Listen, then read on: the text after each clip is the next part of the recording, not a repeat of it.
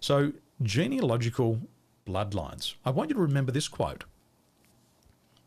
The apple doesn't fall far from the tree.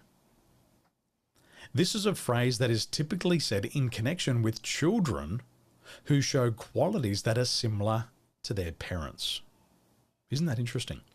Now, traumatic experiences can actually work themselves through the bloodline. For example, they did some studies. When a male mouse becomes afraid of a specific smell, this fear is then transmitted into his sperm. Now, his pups will also be afraid of the same smell, and it will pass that fear down to their pups.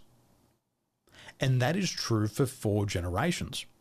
And they're also proving today that fears can be passed down from the father and the mother. They can be passed down through the grandparents.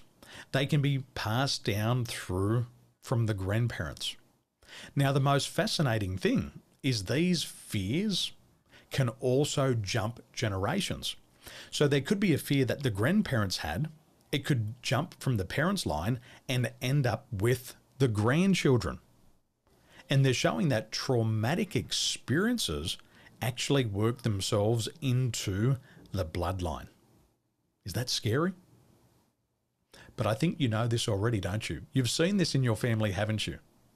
You look at your mum, you look at her mum and you say, something's a bit fishy here. They've got the same behaviours. Are you with me?